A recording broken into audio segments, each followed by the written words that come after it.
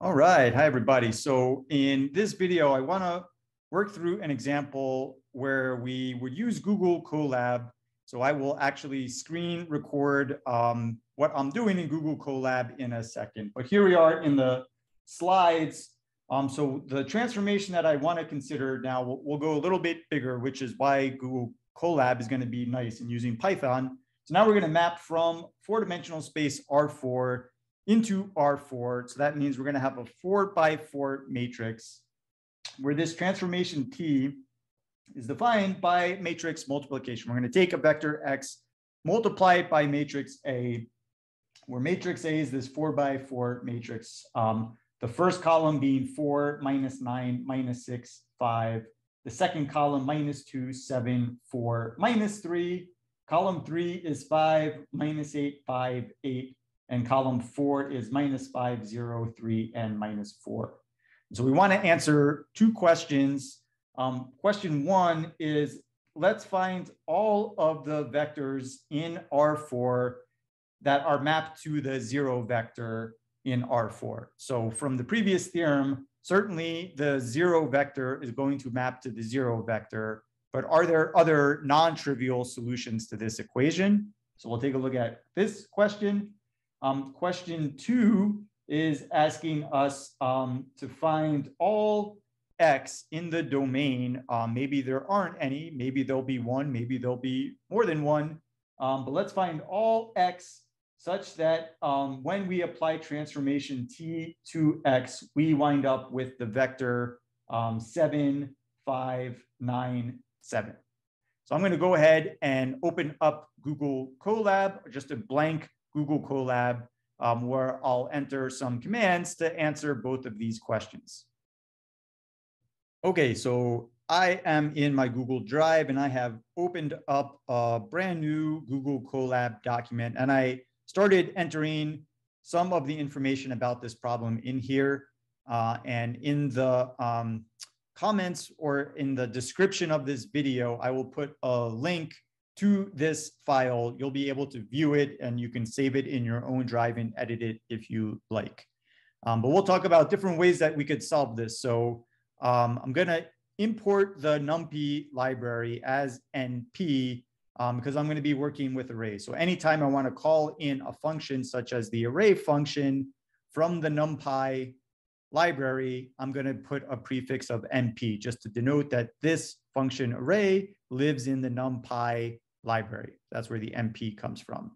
So the question that we were looking at, the matrix of coefficients, I'm going to call matrix A, and I've entered that here. So recall the first, you can double check my entering here. The first column was 4, minus 9, minus 6, 5. The second column of matrix A was minus 2, 7, 4, and minus 3. The third column of matrix A was 5, minus 8, 5, and 0. And then the fourth column was minus 5, 0, 3, and minus 4. In part one of the question, we wanted to identify under this map, which is defined by this matrix A, what vectors X are mapping to the 0 vector. So I've entered the 0 vector. I'm calling that Z down below. There are other ways, nicer ways that you could do this, but just to stick to our same convention, I'm going to use numpy array. And here, each row just has one entry, the 0, and we've got 4 rows. So this is Z is the 0 matrix, or excuse me, the 0 vector. And then question 2 was saying, is there some vector X in R4 that when I apply this transformation, multiply by matrix A, that I get this vector B, which is 7, 5, 9, 7.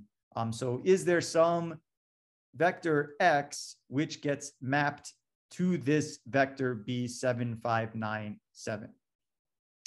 So there are two ways that we can solve this, or probably many ways that we can solve this. But on the Python labs we've been working with, we've been using reduced row echelon form function, which is built into the sympy library. And there's also a linalg.solve function built into the numpy library that we can actually use here because our coefficient matrix is square. We have the same number of rows as we have columns. So question one, so yeah, so down here I've got, these are commented out, keep in mind when I've got these pound symbols. So here was how we can reference or call in the matrix reduced row echelon form function built into the sympy library. And here's how we can call in and use the linalg.solve function, which is a part of the numpy library. So question one was asking us to figure out what vectors x get mapped to the 0 vector. So clearly the trivial solution is one such solution, but there might be others. This might not be a one-to-one map, and we could have multiple vectors x which get mapped to the 0 vector. So one way I can solve this is using this linalg.solve function from numpy. Keep in mind that this is going to work as long as our matrix A is square, which it is in this case. So this function takes two inputs. First, I enter the coefficient matrix, then I enter the right side of the equation. And so question one was asking us about the homogeneous equation. So I have the 0 vector on the right side. And I can run this, but keep in mind, I want to print the output nicely below. So I have two print commands on the bottom. So one, I'm going to print the solution to question one. So let me call this result x1. Okay, so x1, so this is going to solve this equation, which in this case, it's really solving ax is equal to 0. And we're going to call this solution x1. And question two, we want to solve this. So this, for what vectors x get mapped to that vector b that we defined up here. And again, this problem came from the slides at the start of this video. So this is saying, okay, for what vectors, I'll call these x2 when we map by this transformation t. So when I take A and multiply it by a vector x, do I wind up with B? And this one we'll call x2. So here we could use the same numpy.linalg.solve. And now instead of setting the right side equal to 0, we set the right side equal to B. So in using these functions, they're in numpy. And in fact, I wouldn't even necessarily need to import sympy to solve this because all of the functions array and linalg.solve are in the numpy library. And then I can print these out. And let's see what we get. That was really fast. So here's the output that we got. So the solution to question one is x is equal to 0, 0, 0, 0. So what I can see is that this equation over here has only the trivial solution. Okay, so again, if we have a linear map, the 0 vector has to map to the 0 vector. And what we can see is that's the only vector that maps to the 0 vector.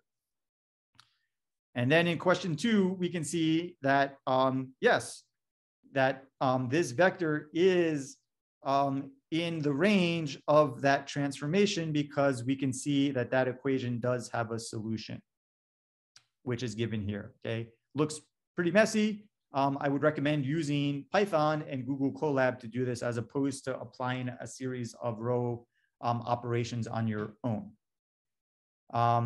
If you're curious about how we could use sympy to answer this, let me add a second code block down below. We have already imported sympy, so I don't need to do it again. But it's probably good form to take sympy and put it down here, since this is the block where we're going to use it. And keep in mind, since I've ran this block of this cell of code, that all of these objects that we've defined, A, B, and Z, and M, they're all going to get passed through to the next block of code. So I don't need to re-enter those matrices. And if I want to use the sympy operation here,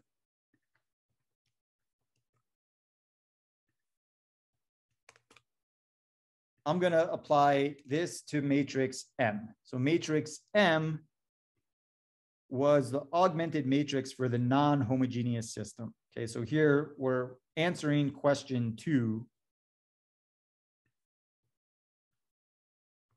I'll paste this down below to solve for what vectors x, when we multiply a by x, do we wind up with this matrix B.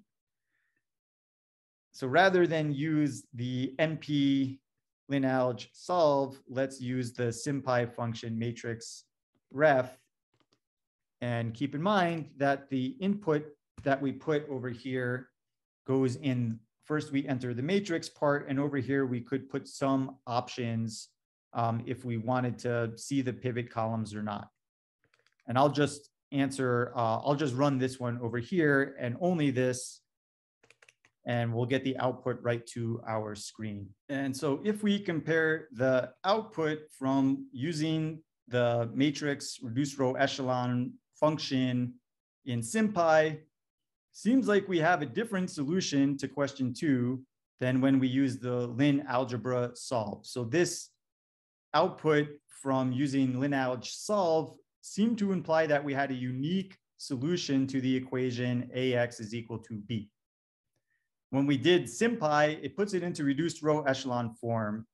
And we can see that we have pivot columns in column index 0. So like the first column, column index 1, which is the second column of our matrix, column index 2, which is the third column of our matrix.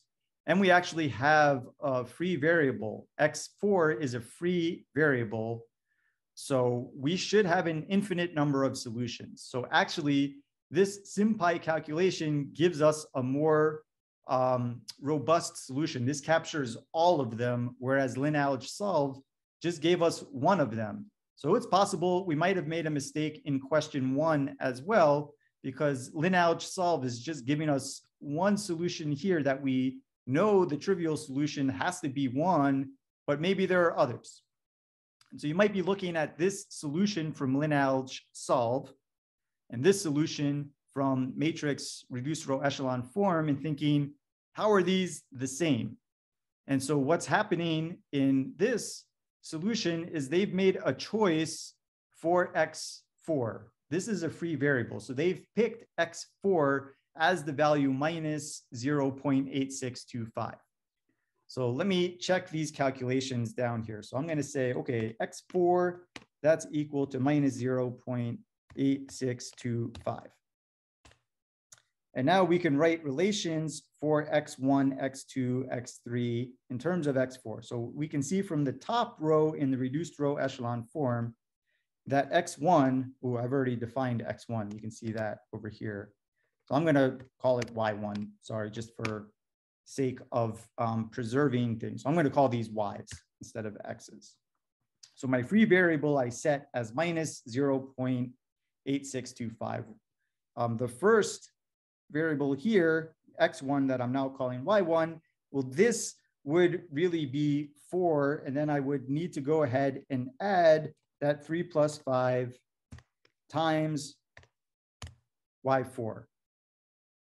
So that's what I'm getting from this top row, right? This is telling me the 1 is x sub 1, but I'm calling y1, is equal to the 4, and then I would need to pull the minus 3.5 times x4 to the other side. And so that's why I have an addition over here.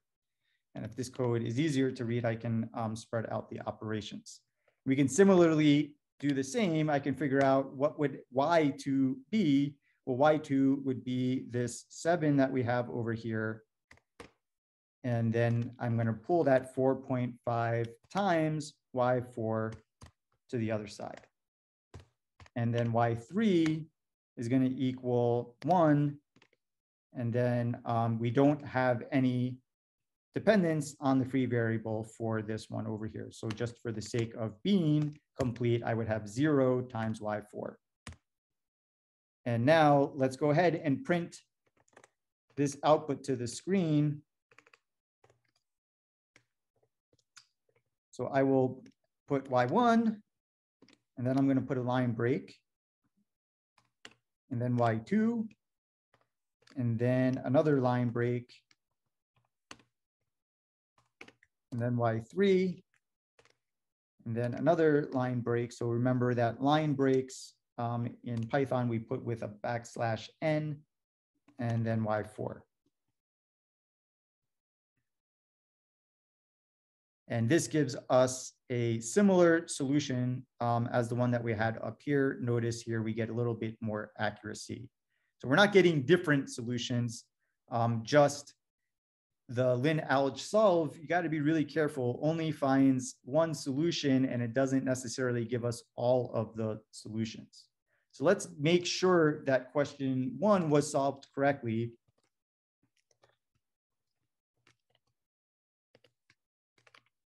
So question 1, we wanted to solve for what x is ax equal to 0. And I actually don't have an augmented matrix for this entered above. I only entered the augmented matrix for the non-homogeneous equation, but that's okay. So let's see, well, let's use sympy, and the fact that the right side is equal to 0, we can still answer this by putting the coefficient matrix into reduced row echelon form. And remember that if we have a pivot in every single column of matrix A, then the homogeneous solution has a unique solution. So let me type that out.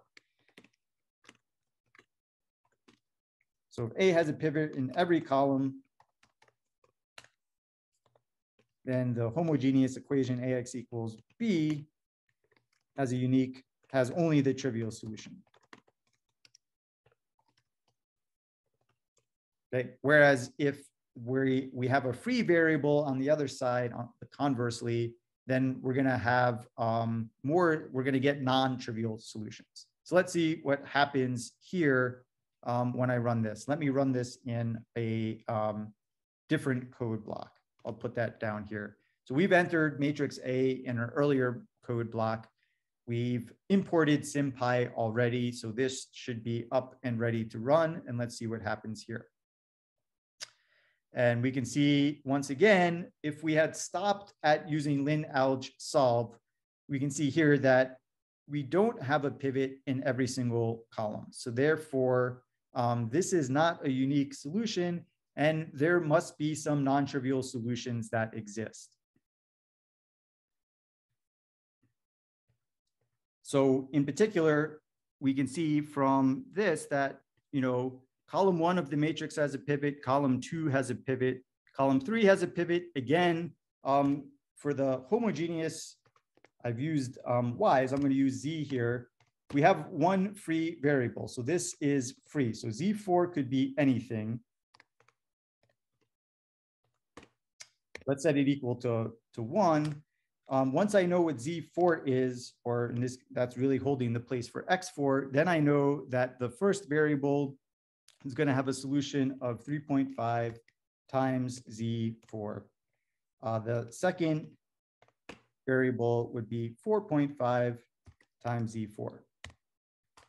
And the third would be z3 is equal to 0, right? That comes from this over here, times z4. So that's what our solutions would actually look like. So let me kind of show you how we could LaTeX that solution.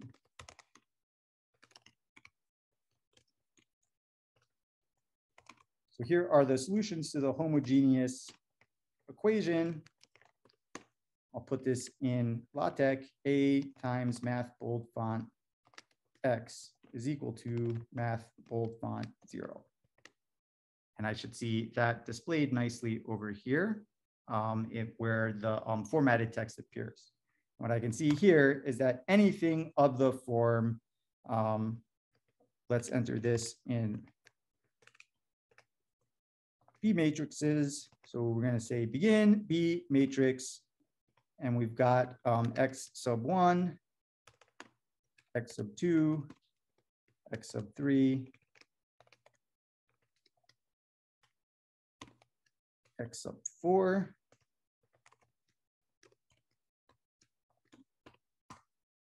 and again, we've got one free variable, which is x sub 4.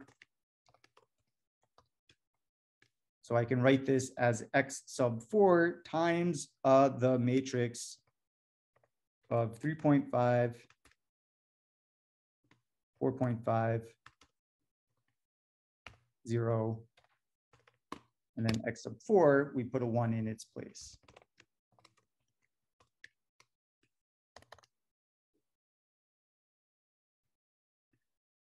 Down below, we can see that from this form of the reduced row echelon form for just the coefficient matrix, we can see we have an infinite number of solutions. Any vector of this form would work.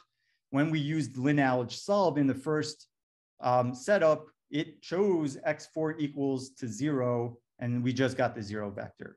So be really careful. I think the moral of the story here is that it's safer to use the sympy reduced row echelon form to solve these equations, because when we use linalg.solve, if the solutions are not unique, we don't see that. It seems to imply that the solutions were unique over here. Okay, so I will put a link in the description of this video to this Google Colab file so that you can play around with it on your own if you like.